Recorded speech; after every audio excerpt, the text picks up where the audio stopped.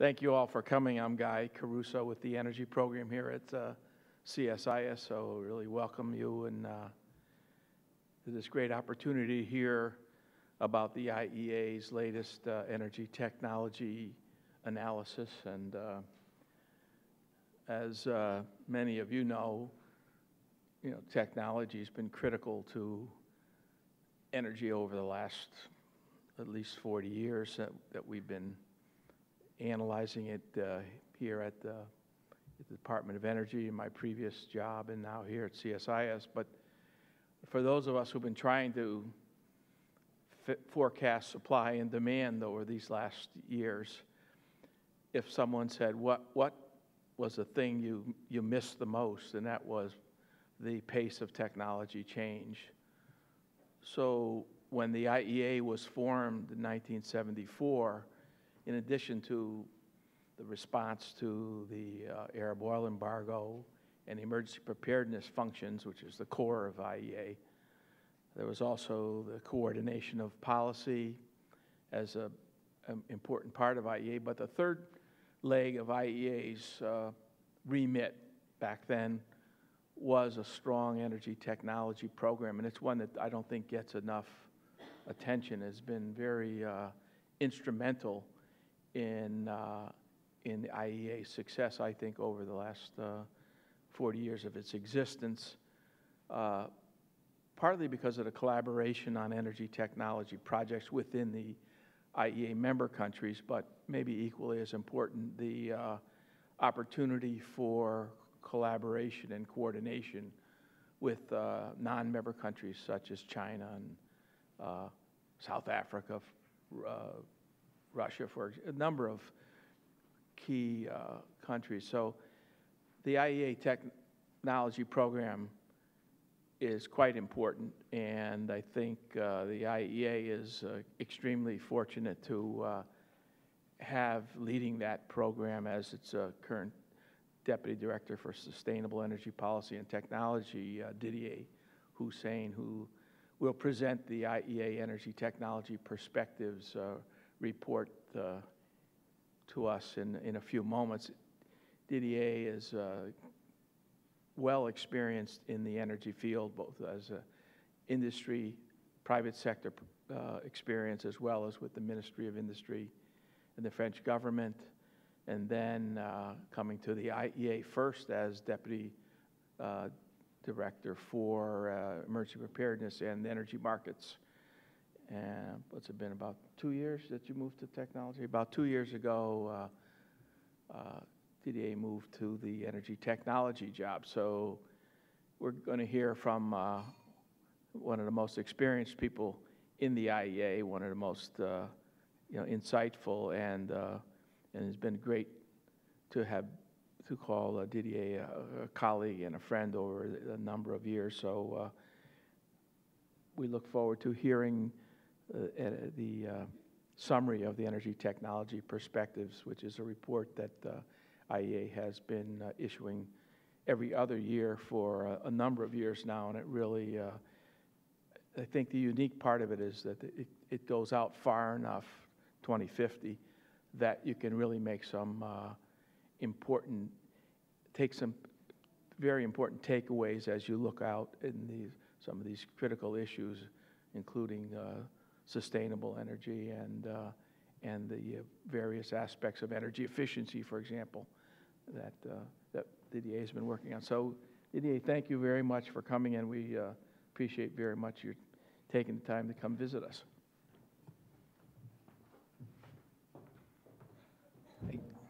Good morning, ladies and gentlemen, and thank you very much, Guy, for this very nice introduction. I think you very well set the scene in terms of why the IEA has been, since its formation, doing some work on technology, because we've always thought, and I think it's more true than ever, that technology has a very important role to play to meet our goals in terms of sustainability, climate change mitigation, energy security, energy access.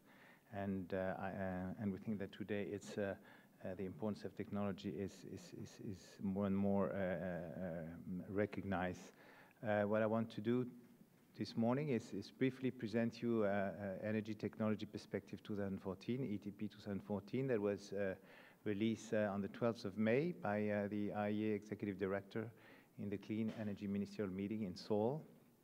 The ETP objective is to present a comprehensive and long-term view of energy trends and technology.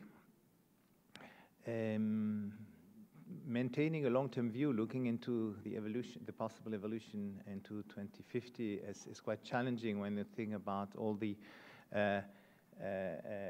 developments that have taken place over the last year. If you think about the shale gas boom in Northern America, the extensive cost reduction in many renewable technologies, or the uncertainty surrounding the future of nuclear power. But ETP emphasizes the need to maintain this long-term vision when it comes to energy policy and to manage the energy transition which is needed in a holistic way, rather than just responding to short-term developments of the energy system. So the message is twofold. First, a radical change, of course, is long overdue, as we're not on track on a climate-friendly trajectory. And secondly, at the same time, there is a positive message, is that we try to show that it is doable, that it is cost-effective, even if it's very ambitious, and the key point is that technology will have a key role to play in this energy transition that we need. Last point is about the new format of ETP. You can find three things in the book. First, what we call the global outlook, which is the update of our long-term scenarios. Secondly, report about tracking clean energy progress, and you have copies of this report in the hall. It can also be downloaded from our website. And thirdly, the larger part of the book is about one specific subject, and this year we've picked up the role of electricity, how to harness the potential of electricity in the energy transition. So you have the tracking report in the hall, as well as an executive summary that gives you a brief summary of the whole book. Let me start with the global outlook. The starting point is what we call the carbon intensity index of energy supply. And what is striking in this chart is to show that this, despite extensive investment in low carbon energy, the carbon intensity of global energy supply has stayed the same in a long period of time, resulting in increasingly high emission as energy demand was growing. Indeed, even if emerging economies have stepped up their ambitions in terms of clean energy and became leaders in many of them, the ongoing increase in coal use in many emerging economies has more than offset these efforts. For instance, over the last 10 years, the increase in coal-fired power generation has been as important as the combination of all low-carbon technologies capacity increases. It underlines the need to improve coal plant efficiency on one side, and also to scale up efforts to promote carbon capture and storage.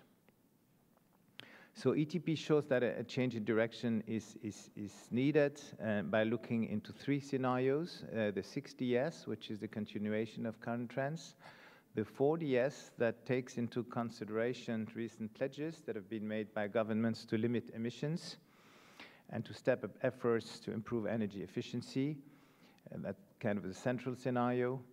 And finally, the 2DS scenario, 2-degree scenarios, which is the main focus, of course, of ETP, and it describes a scenario which would be consistent with limiting the increase in global temperatures to 2 degrees. This chart shows the difference between how we can meet a 2DS scenario compared to the business-as-usual trend, and it shows that it's possible to decouple global population and economic growth from energy demand, even for oil. And although this scenario has clearly a climate objective, it has profound benefits for energy security and for the global economy. And the convergence of these different topics is more and more clear, including for emerging economies.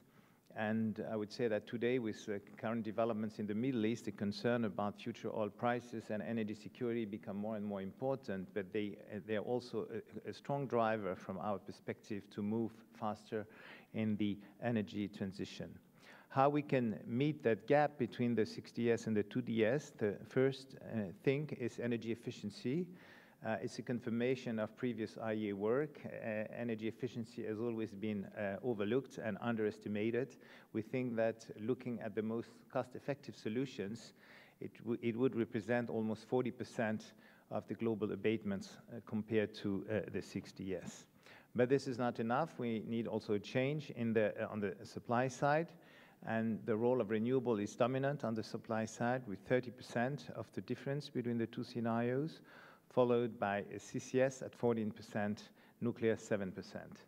What is important is to see that compared to our previous modeling exercise, the role of renewable has been increased, reflecting current trends on energy markets, whereby the role of CCS and nuclear has declined.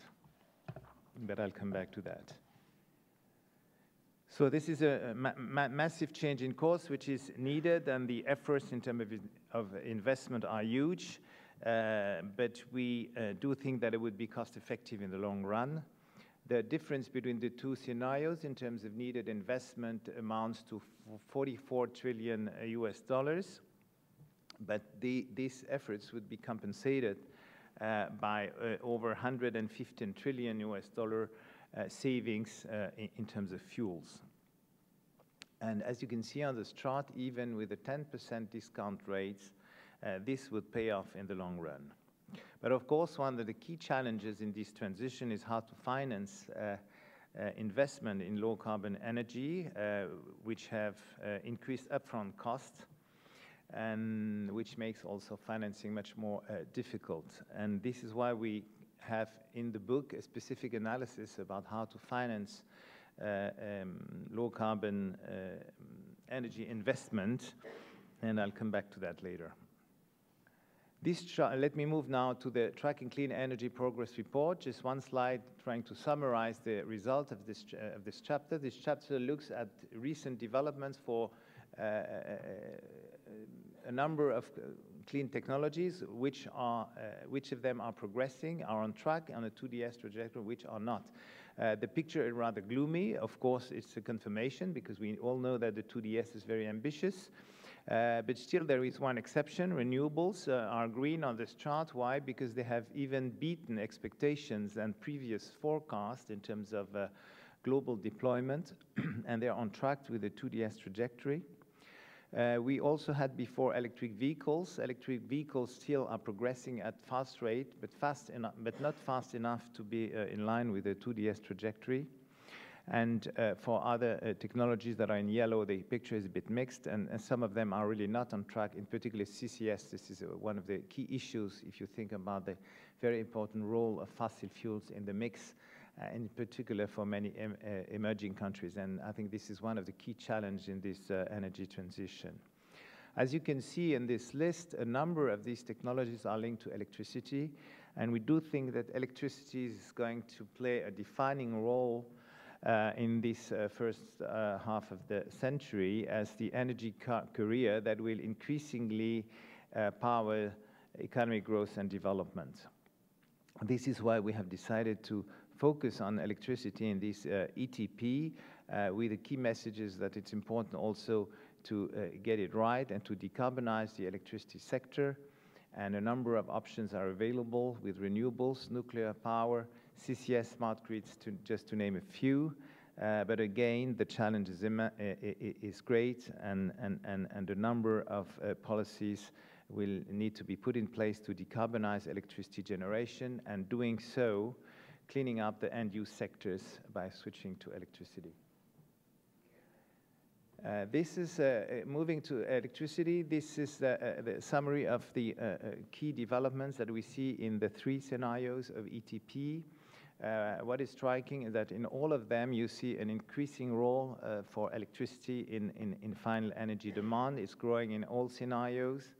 at different paces, because the growth is 80% for the 2DS and 130% for the 6DS. Of course, it's lower for the 2DS because, as I said, energy efficiency is key, and it's important across the board, including in the electricity sector in the 2DS. But it doesn't mean that electricity is less important for the 2DS. On the contrary, the share of electricity in overall energy demand would grow in the 2DS from 17% to 26%. And furthermore, there would be a key difference in the 2DS. Electricity would overtake all products as the largest energy carrier in the energy system. But the growth in electricity use is not necessarily a positive development. It also depends on the way electricity is generated. And today, as you can see, here the power represents 40% of primary energy demand and produces 40% of global carbon emissions. So in the 2DS, there is a radical change of this situation. In the 2DS, the growth in overall energy demand is moderated, and the increase in the use of electricity means that the power sectors would consume more than half of primary energy, but at the same time contributes only 5% of global emissions, as almost all the power generation sector is decarbonized. So how would electricity be generated in the 2DS? There you have a total change in course, a reversal from how electricity is generated today. Today is more than two-thirds based on fossil fuels, with 20% coming from renewables. And in the 2DS, that's global level, and the situation is different among regions, of course, but you have two-thirds coming from renewables, not just variable renewables, also including lots of biomass and hydro, but still two-thirds from renewables. What would be the share of variable renewables? It would be 30% in our model at global level, again with key differences among regions. I'll come back to that, which means that with such a high share of variable renewables in the power system, you need to change the way your power system is managed and increase its capacity to adapt to flexibility and to the variability of power generation. Let me move now to the regional situation, because of course the global averages are a bit misleading. The situation is very different according to different regions. And we see very different pathways of electricity system developments in different regions.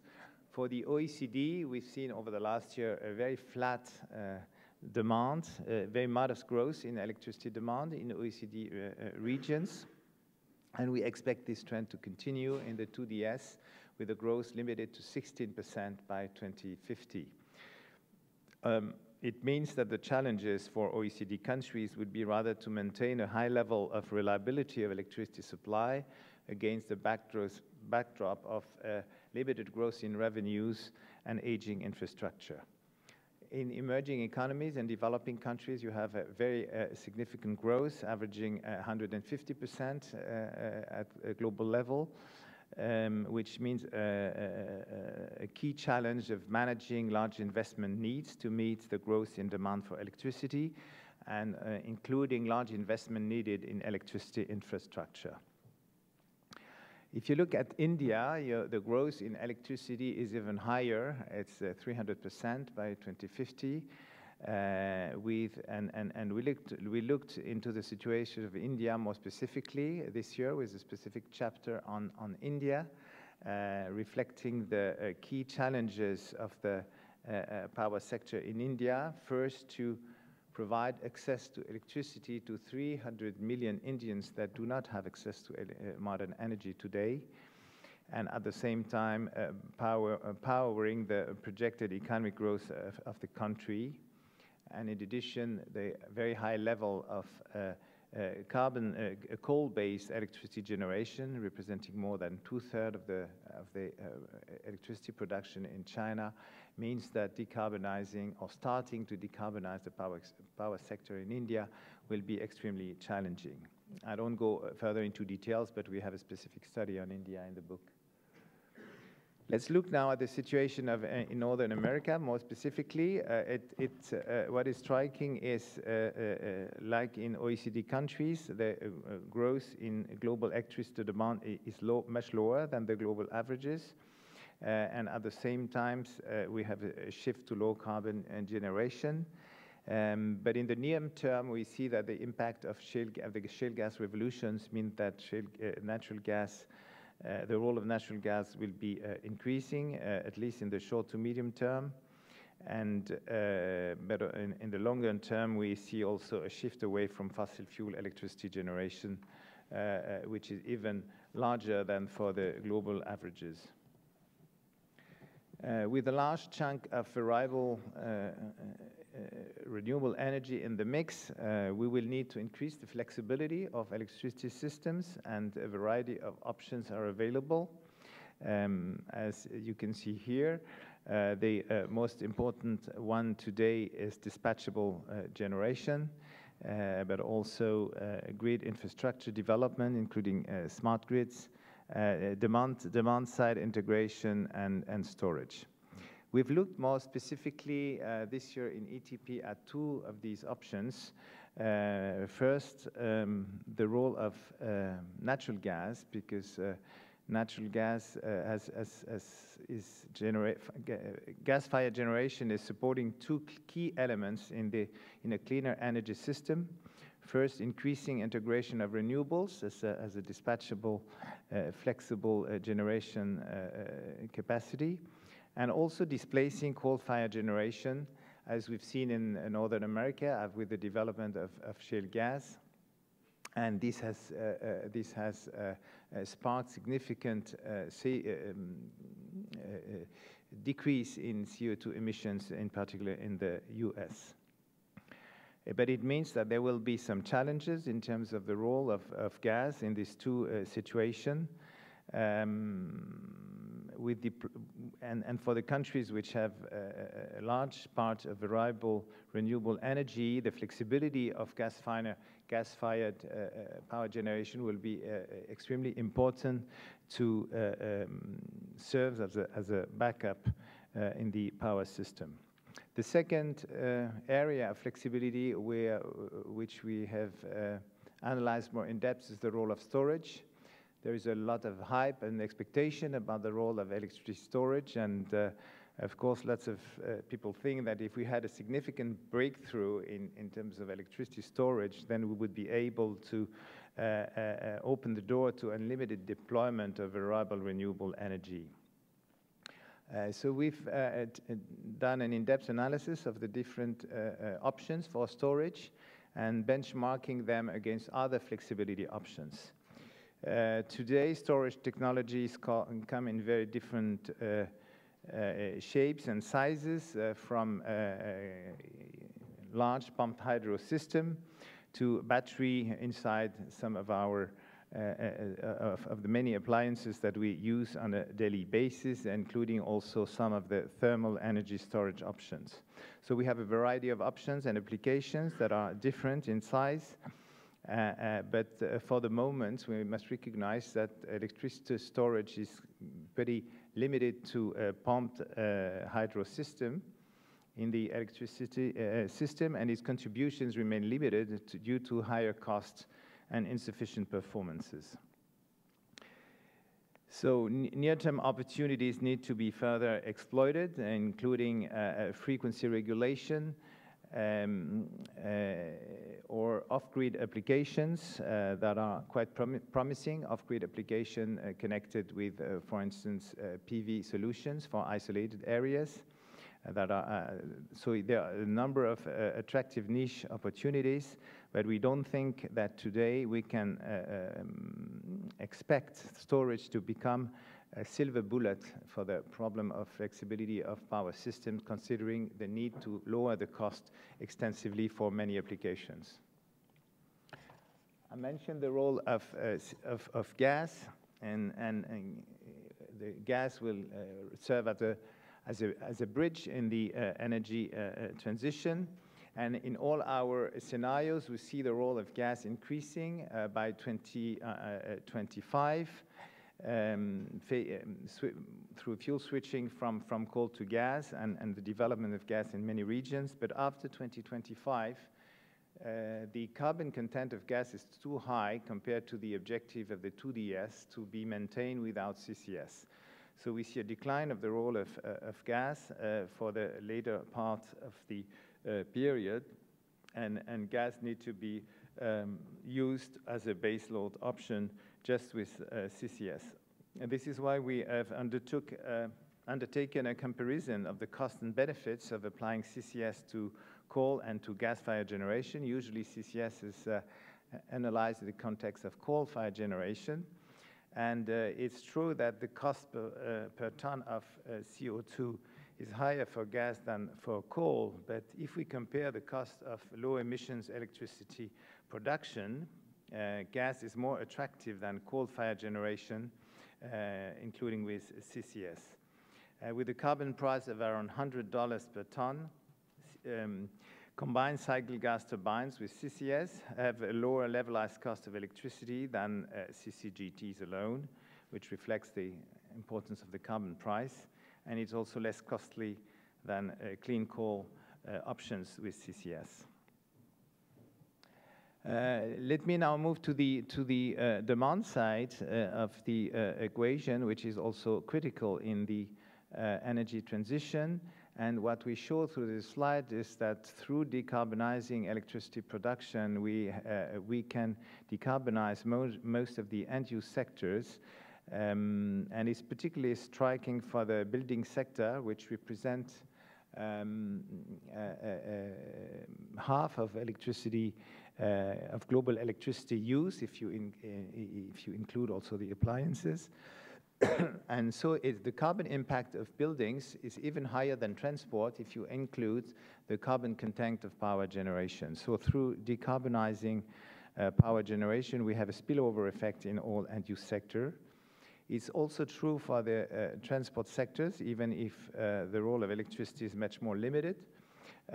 For instance, although electricity makes up only around 10% of total transport energy demand by 2050, even in the 2DS, so a limited role for electricity, it accounts for approximately half of transport efficiency gain.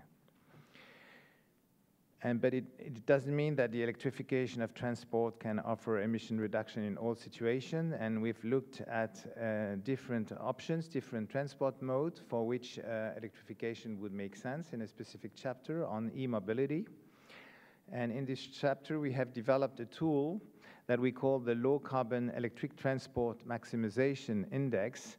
And with this tool, we try to offer analysis as to what situations can offer the maximum benefit to electrifying transport based on individual country situations. I mentioned the building sector. It's a very important part of the where the electrification can play an important role. And we've looked at a variant, a what-if scenario, if we go even farther than in the 2DS in terms of developing the role of electricity through modern heat pumps for heating and cooling of space and water, even further than in the 2DS. And what it shows is that having a wider use of these heat pumps could have benefits in terms of extensive benefits in terms of displacing also the use of natural gas. And we've studied this particular variant scenario for two regions, the EU and China. In both cases, we see a much lower role in this variant for natural gas, which has important benefits for the EU. If you think at the problem of gas supply, the cost and the energy security concerns in Europe about future gas supply. In this case, the role of the share of gas in the EU come down from 34 today to 25% in the 2DS scenario. In the case of China, you have a very sharp increase in the role of gas, but which is lower than in the 2DS scenario if you develop, of course, much more modern heat pumps for heating, cooling of space and water. Let me move now to another areas that we've studied in the book. It's the important energy implications of more and more devices going online. As internet access and usage spreads at a rapid rate, the electricity demand of network-enabled devices is expected to almost double by 2025. So it's an extremely rapid increase of these devices. And as they spend most of their time in standby mode, up to 80% of the electricity consumption is just to maintain connection to the network. This is just an example here with gaming consoles, but it's true for many other network-connected devices, for which there is a lot of energy squandering, also linked to the importance of staying in standby mode. And we have estimated that these equipment, the demand of electricity from this equipment could be slashed by 2/3 just by implementing best available technologies. This would result in savings of almost corresponding to 4% of total final electricity consumption today. So it's a massive stake, which is often overlooked, and an issue that we think should be studied at international level in the coming years. Financing, I said at the beginning that the role of financing during the transition to a low-carbon electricity system will be very important. Why? Because low-carbon generation is not only more expensive, but than conventional generation like CCGTs, as you can see on the chart, but it's also much more capital intensive. So this increased upfront capital cost can increase the various risks that are perceived by investors, including construction risk, electricity price risk, carbon policy risk, and others. And in the absence of a carbon price, and wholesale electricity prices may be inadequate to incentivize investment in low-carbon power generation.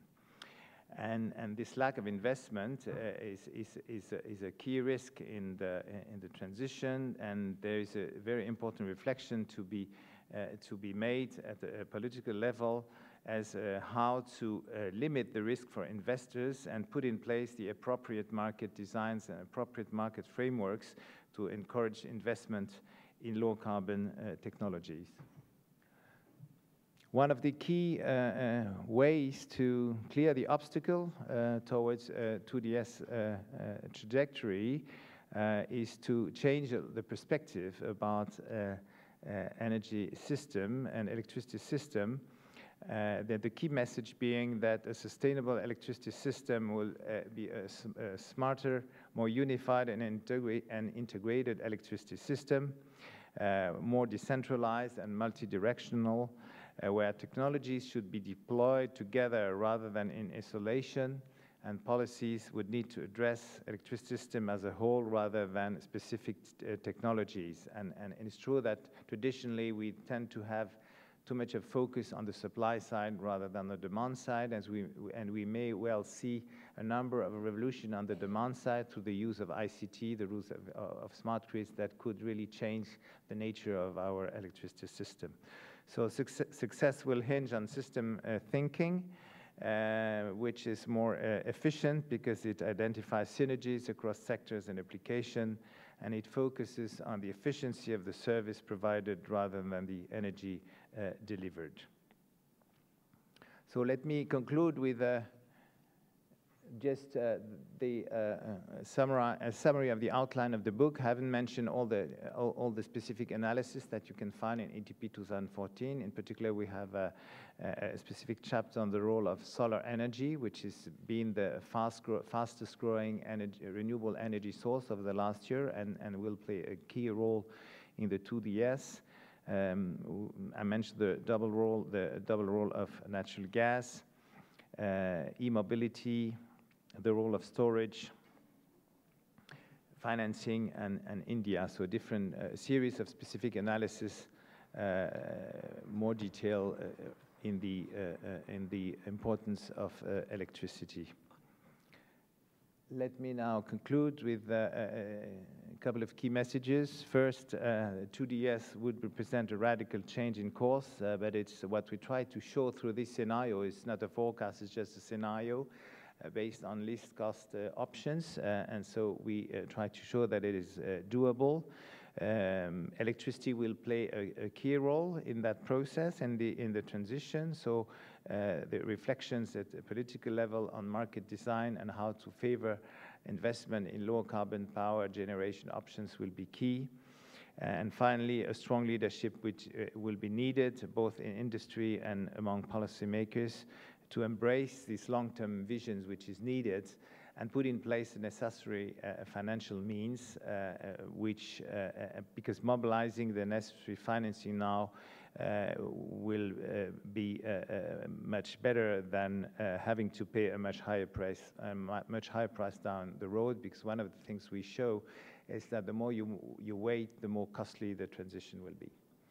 And with that, I would like to thank you for your attention, and I would like to introduce you also David Elzinga, who will come to participate to the Q&A session now. Is the project manager for this project and one of our best electricity specialists. So please don't hesitate to ask him very, very technical and difficult questions.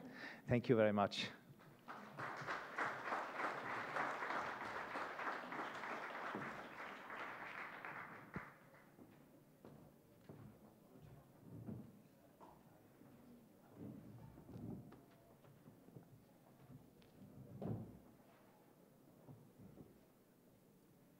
Thank you, Didier, and thank you, David, for joining us.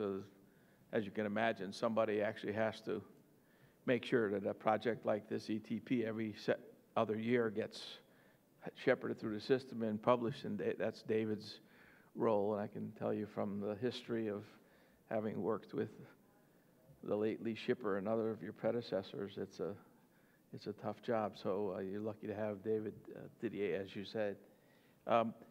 You know, one thing that strikes me as you look at that presentation is the pathway to 2050 as under the different scenarios looks very, obviously it's very ambitious when you think about the shifting out of coal, for example, in the electricity sector in places like China and India. And what kind of when you present this and work with the large consumers who are not members of the IEA in particular, what kind of response have you been getting in terms of really deployment of that technology? I mean, we've been talking about some of those things for a number of years, and obviously CCS and others and the things in the electricity sector. You pointed out how in recent years, we've actually seen a kind of, you called it stuck. We're kind of stuck with, you know, the energy intensity going kind of in the wrong way, with coal actually rising. I think in the BP presentation we heard just a week ago, they're saying coal has actually been the fastest growing fuel in the last decade. So it's kind of, yeah, we seem to be going a bit in the wrong direction. What kind of response have you been getting from these large emerging economies when you present your information or when they come to IEA meetings?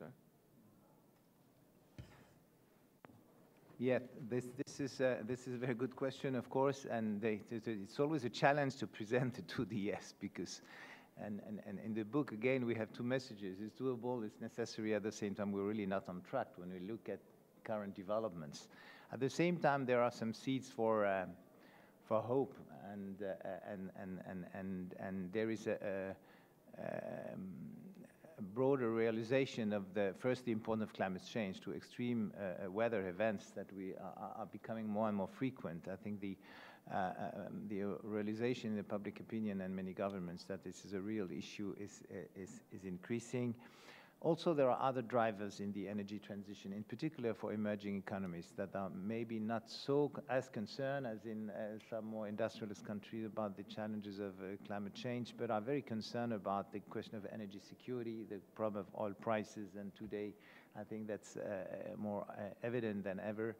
how to develop their domestic resources, to increase their energy security, and also to combat pollution. I think for China is an obvious key political objective now, and they've put in place a number of tools to limit the role of carbon, of course, starting from a very high level.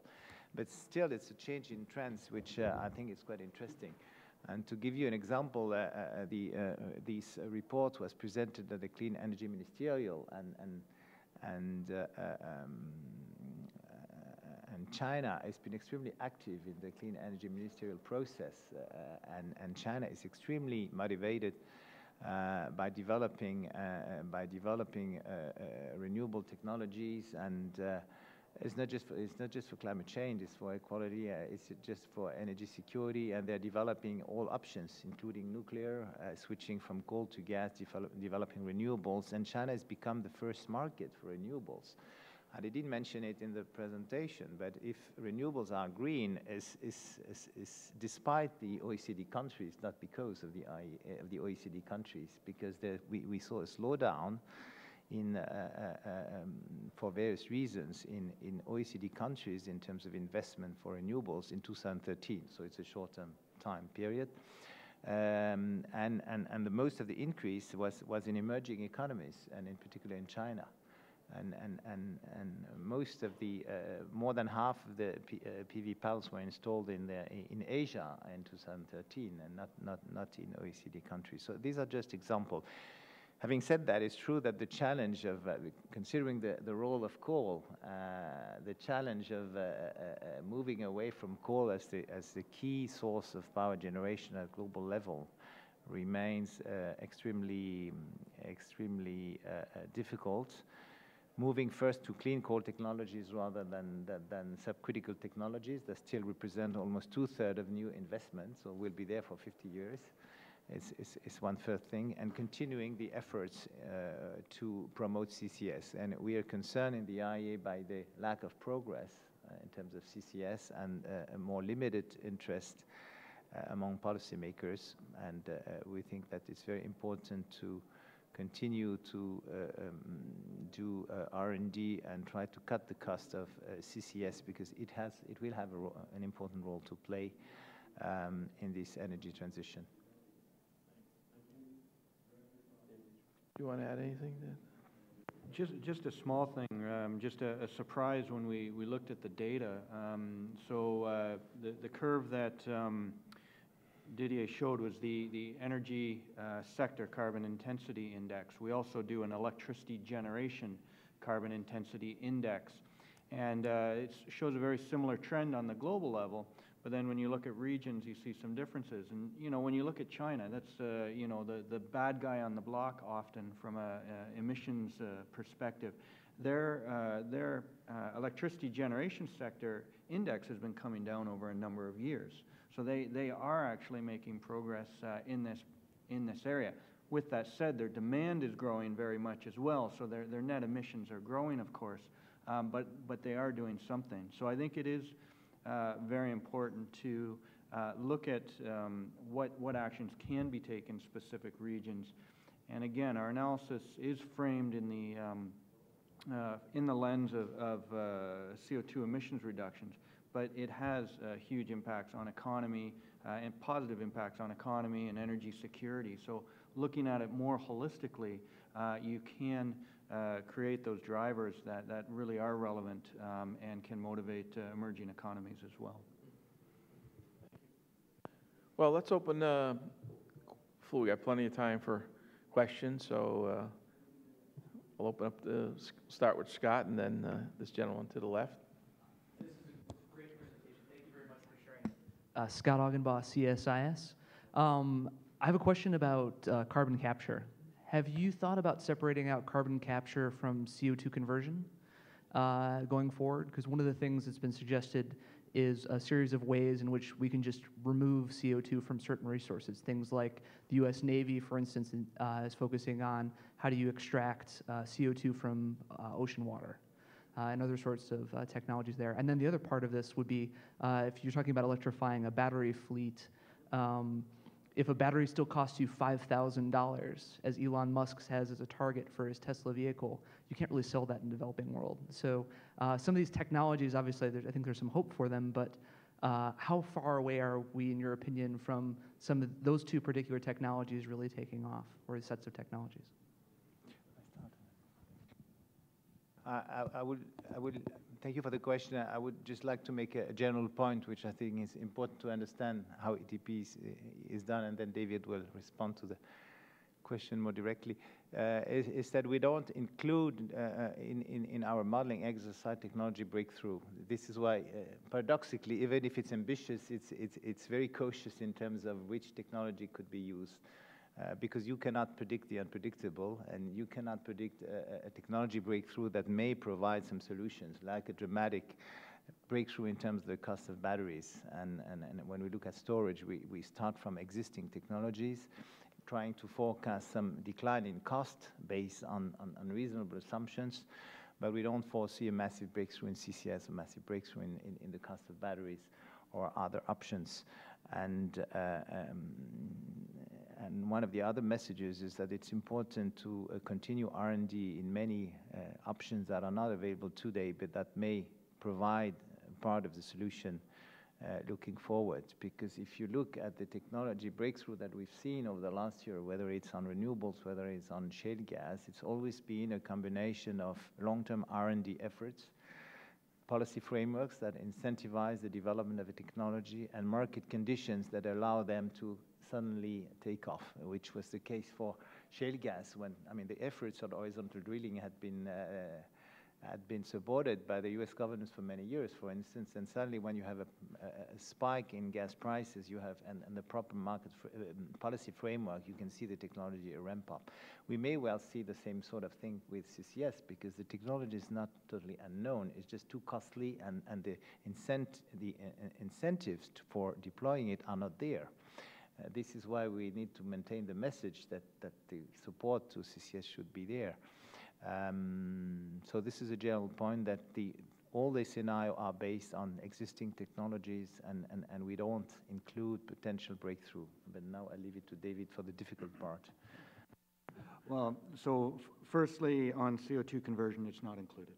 So that's a very simple, but I will just add to that we look at CO2 or CCS often in the context of the power sector, but actually in the 2DS by 2050, we see 50% of that being deployed in industry as well.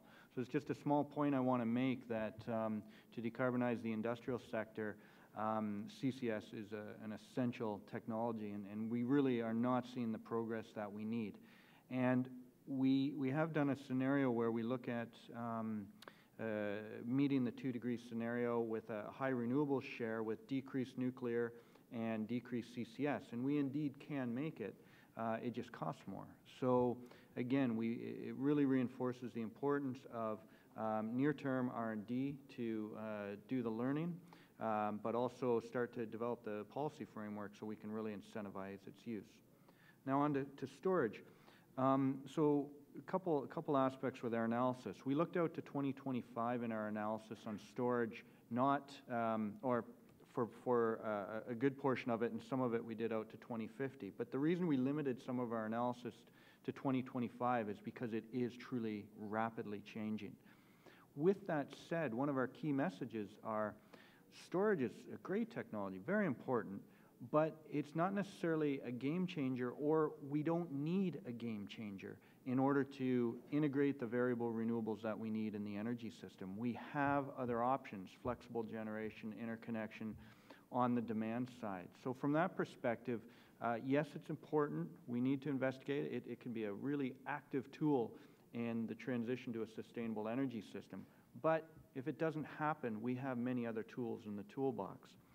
And then lastly on storage, one of the interesting aspects is looking at the interaction of, say, electric vehicles and using that battery within the electric vehicle to support the integration of renewables. Therefore, a lot of the capital cost you see is for the function of transport. And then when you share that little piece of infrastructure to then provide whether backup power or electricity system support So you share that. It brings the incremental cost significantly down. And in that perspective, more using the battery from a demand-side integration perspective, you can actually see some much more near-term application. So it's that systems thinking in a very small way and then bringing it out to the systems thinking more broadly. Hans, Didier, the analogy with shale oil, or shale gas, or shale technology is very interesting because, as you know, that's been a 40-year overnight success. Halliburton's been working on that since 1980, and finally it's now pretty successful. And as you point out, market conditions were important, but also there wasn't, despite some government investment in R&D, it was largely private sector and the tax system and the market conditions that really made it go. Whereas you think something like CCS and storage, really I think you might follow that path, but I do think government policy probably seems to me, a far more important role in actually ultimately leading to, CCS and storage. I don't know, that's sort of a non-technologist perspective. Is that, you agree with that, or you think that we can do it without... Yeah, to a certain extent, I think CCS, the big difference, CCS doesn't produce any energy, so the incentives, would be, if you have the clear perspective of a carbon price, I think that would drive the efforts of the private sector, because cheap coal with CCS could become a clean option if you bet on a future carbon price. Otherwise, there's no need to invest. But if you change that, more and more governments are combating coal for various reasons, including the air quality issue. And coal was diminished dramatically in the EU in coming years, probably also in the US with recent decision of the current administration. In many parts of the world, the resources are there. So the potential of having cheap coal with cheaper CCS could become an interesting option. But I think the question of the carbon price, I think for storage is a bit different, because you see a lot of private stakeholders investing in storage through different angles, batteries for car systems, electric vehicle system, because if look at the success of Tesla or others, if some breakthrough could lead to quite success business models and be that could be rewarded by the market today. But again, you're perfectly right that the policy framework will be important. I think. Yes, sir. Please state your name and affiliation. Bob Wright, Department of Energy, Office of Fossil Energy. And I know you were focusing on electricity, but I'm sure, I assume you probably read the forecast from BP and Exxon and Shell and EIA, okay? How does your scenario, what are the differences that you see in your scenarios versus any one of those or all of them?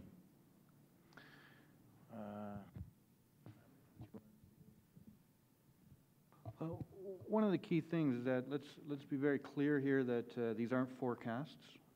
So what we've said is that in the 2-degree scenario, I'll focus on that, is that if we want to meet these goals, these are the most cost-effective steps that we can take to meet these goals. So, often the question we get framed a little bit differently, what is the possibility of meeting these long-term goals? And I would say, well, I don't know. It's more of a choice than a possibility. So the difference is, I think, there are a range of scenarios, and these are pathways that we can take. And I'd say a number of the scenarios that you described really have a different endpoint.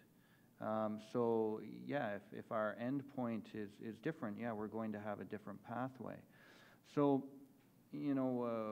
one of the things I want to just emphasize a little bit with our scenarios that I think are misunderstood, we don't see an energy system that's 100% renewables by 2050. We actually see that fossil fuels contribute to 40% of the primary energy by 2050 under the 2-degree scenario. So that's down significantly. Today it's around 80% of global primary energy. So it's a big shift, but we still see fossil fuels playing a significant role. So the last thing I'll say is that all models are wrong, but some are useful. And I really think and hope that we fall into that framework of being a useful analytical exercise, because what we have to do is take from this and say, especially in our tracking report, where are we? Do we truly want to make this goal, and are we making meaningful progress in that direction? And the clear answer is no.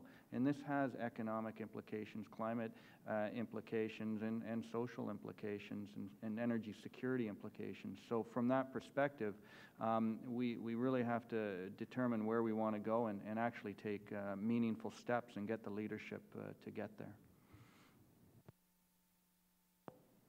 And then, Madame. Will Cole from Johns Hopkins University. Question about nuclear power, which could be attractive from a sustainability perspective going forward. How do you see nuclear growing in a post-Fukushima world? And does the IEA have a position on nuclear power?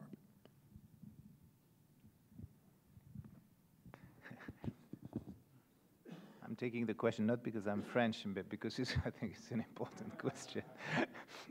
Yeah, we see the role of nuclear as important, but we are technology neutral, and the IEA is true for all our work, and it's up to each country to decide on its electricity mix, and it's certainly not. So we're not prescriptive at all in this in this book. We take stock of the tracking clean energy progress report about recent development on nuclear, and they're not very positive, to be frank, because of the consequences of Fukushima. Also because in the case of the U.S., for instance, the very cheap prices of gas make nuclear less cost effective if you put aside the issues about public acceptance or safety. And we saw, I think last year, 4 nuclear plants being stopped in the U.S. because it was no more cost effective to invest in refurbishment and modernization of these plants. So there's beyond the issue of public acceptance, the question of cost effectiveness of nuclear is posed in many OECD countries. The positive side is what is happening in emerging economies, and most of the new build is in emerging economies. So you have a massive opposition between the stock of nuclear plant, which is 80% in OECD countries, and the number of new builds, and we saw a number of new builds in 2013, and 80% of them are in emerging economies, and a large chunk of it in China. So we do think that nuclear will have an important role to play, but we've taken into account these recent developments, and the contribution to the 2DS coming from nuclear is lower in ETP 2014 than it was in 2012, and the role of renewables has been increased. It's just reflecting what's happening in various countries. So in doing our assumption, we of course take into account policy decisions like the decision of Germany, political uncertainty in countries like Japan or France, that are 2 countries for which nuclear is very important, but where the future role of nuclear is quite uncertain in both countries. Or the problem of competitiveness, like in the case of the U.S. But at global level, the share of nuclear is in the 2DS is by memory around 17%. So it's still significant, because in all scenarios we have a progression of nuclear. I'll just add one point to that. One of the statistics I found interesting that came out of our analysis when we look at our progress. So again, nuclear was in the red category as we're not making enough progress. And by 2025, we see that we will be between 5 and 25% behind 2DS targets. And so what that makes very clear to me is it's highly uncertain right now, the progress of nuclear. So we really don't know what is going to happen from a policy and deployment progress over the next 10 years. So that's a concern. We've had some meetings here on the small-scale nuclear. Is that technology factored into your outlook, or do you think it's still too uncertain? I'd say broadly, no. We definitely monitor it, and we are producing a technology roadmap on nuclear power. So from that perspective, I think we'll take even a closer look at what the role of small-scale nuclear. Thank you. Yes, ma'am. Good morning. My name is Rosemary Seguero. I'm a USA-based company. I focus on African rural electrification. Do you think your technology could be used in Africa? I don't see Africa as one of your members. Do you think Africa would be one of your members in this? And how would your technology be used in Africa? You just talked about China.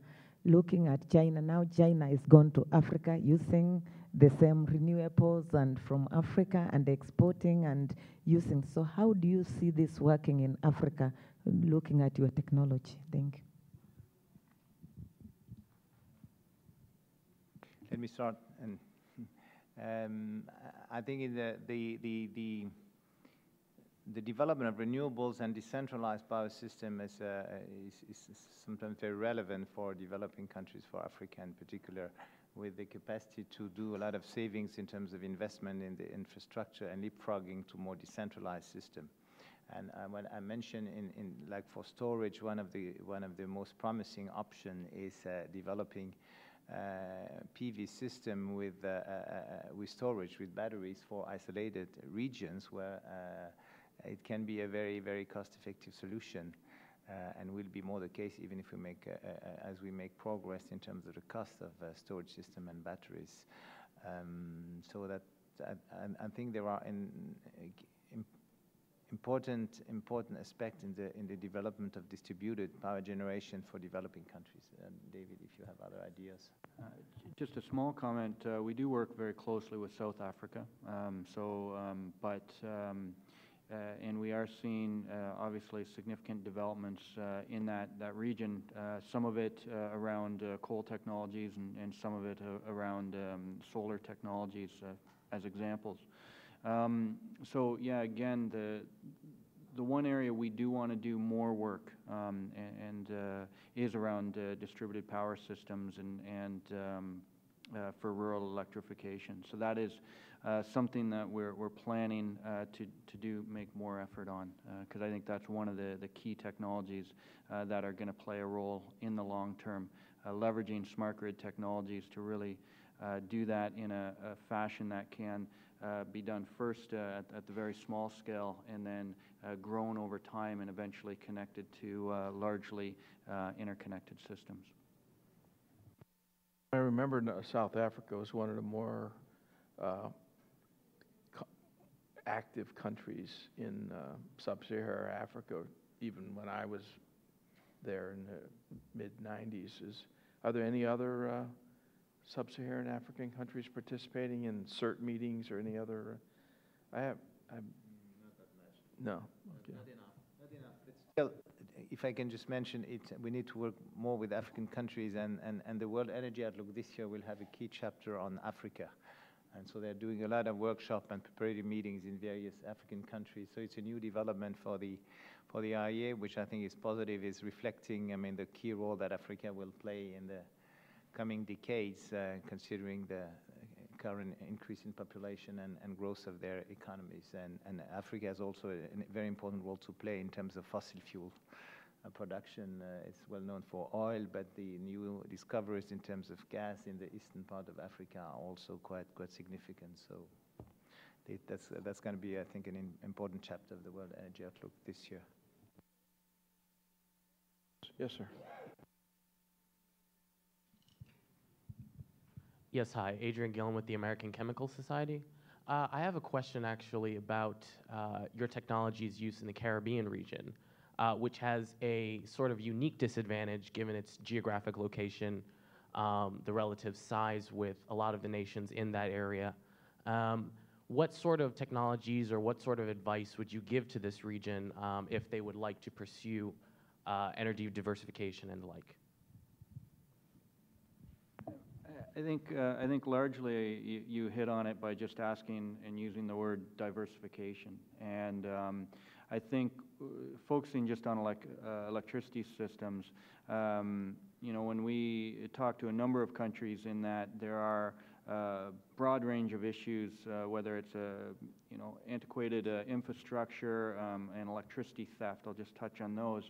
And that's where I think there can be some real practical solutions around smart grid technologies to reduce electricity theft and improve system reliability and resilience, because of course weather is a key issue, but if you don't have a sustainable electricity system, you can't maintain it, keep or improve its reliability, and then from that perspective people are more likely to steal it because it has less value.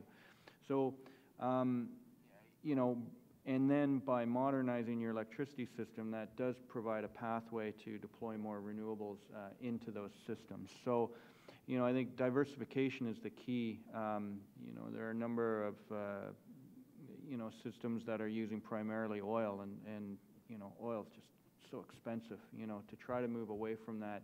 And as renewables have really come down in the last number of years, I think it is providing more logical pathways to move into solar technologies and wind technologies more cost effectively and in a way to improve energy security much better. So yeah, I think you nailed it on the head by just asking about diversification. That's important. Yes, back row. James Sang, following up on the last question, as you project out to 2050 with your mix of sources for electricity, what kind of metrics do you use for reliability and resilience? And do you use the same metrics for all the different geographic areas? Reliability and resilience don't really come into play because the analysis works on both a capacity of installed technology, but also on energy supply and demand perspective. So because it's done at a global level, it's very difficult to go into the operational aspects at a global level.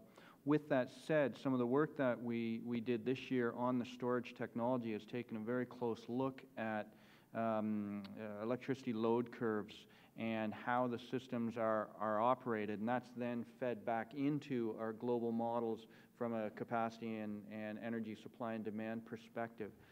So we're increasingly going in that direction to include operational aspects, but really one of the things that links to another report out of the IEA is the integration of renewables.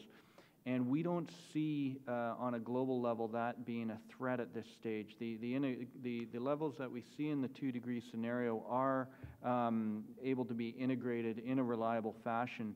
And it's some countries, Europe being one, or regions I should say, Europe being one of them actually has very high shares of variable renewables going out to 2050. Yet they are making the steps now about integrated markets as well as large shares of hydro, pumped hydro in the north, and strong interconnection throughout Europe that I think is going to allow them to really get to those high shares in a reliable fashion. Bob Hershey. Hi, I'm Bob Hershey. I'm a consultant. To what extent does cost come into this for the various things you looked at?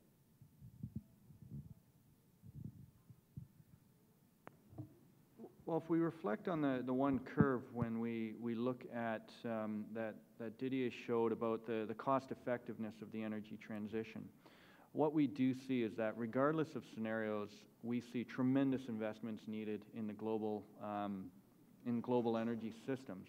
but it is indeed going to cost about $44 trillion more by 2050 to transition from a current trends to a 2-degree scenario.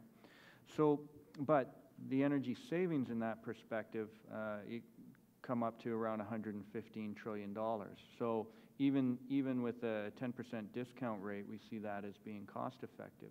So, you know, what I find interesting is that an additional report from the IEA on finance, which reflected that a very significant portion of investment in the global energy system is going to replace existing infrastructure or into supply investments to replace existing capacities for fossil fuels and whatnot.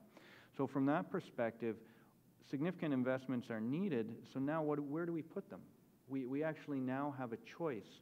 And I think that is one of the very important messages here, is that we have to spend the money anyway. Why don't we do it in a way that's sustainable, that gives us these you know, air quality benefits, these climate benefits, these economic benefits. But you know, changing the tide a bit is a difficult process. So we're trying to create the arguments that really push people in what we think is a better direction. I just would like to add one thing on this, is that in this $44 trillion additional investment, and as David pointed out, in all scenarios, you have an enormous increase, needs for investment. A large chunk of it is linked to transport rather than just electricity. And why? Because since the previous EDPs, what we see, and it's another global issue, is the demand for mobility is increasing at extremely rapid rate in emerging economies. So one of the key challenges is what transport system they're going to put in place. And if they follow, let's say, the Northern American model, we cannot move to a sustainable energy system. That's absolutely clear. So in these additional costs, the transition to a transport system which is sustainable, including e-mobility, but also much more public transport system, electrifying some of the freight transport, having much more stringent fuel economy standards, having more energy efficient cars. It's a number of things that need to be done all in combination if you want to meet this increased demand for transport in a sustainable manner. This is one of the most costly and difficult issues. It's not necessarily the power generations. There are issues for the transition, but the additional costs are not that big. If that's I'd just like to make another point, if I may, about the scenarios. We have a number of questions about the scenarios, but what you find in ETP is not just an analysis of scenario. By far, you have a lot of other things. I think all the electricity chapter, some of the points are underlined by the scenario analysis, but you have lots of analysis of current status of various technologies, what are the key issues, some policy recommendations. It's not just about scenarios. And what we've tried to do is to be quite synthetic in terms of the scenario results and put many of the data on the web. That's the meaning of the last slide. That's a lot of the data and scenario results are available from the website, and you just have the key results in the book itself, because I think people are more interested in looking at what are the policy questions, what is the status of current technologies, where are the key issues, and that's that we've tried to do is focus more on this than on the scenario numbers. Thank you. Thank you, Didier. Is there one last question? Anyone? Just to follow up on that point you just made about the, before the data was, you know, the key is spending money, and I think, you know, example is we spent a lot of money to get a LEED Platinum rating on this building, and the building sector remains one that still has a huge potential based on your chart there for technological improvement. And whereas you take an industry like Adrian's representing chemicals, they've done a pretty good job of capturing a lot of that through the latest technology, because the incentive, it's a much stronger incentive at the bottom line when you're running a chemical company than, you know, building a building where you're maybe trying to cut costs. So anyway, with that, let me once again thank Didier and David for excellent presentation. And thank you. Thank you all for coming. Thanks. Thank you. Thank you.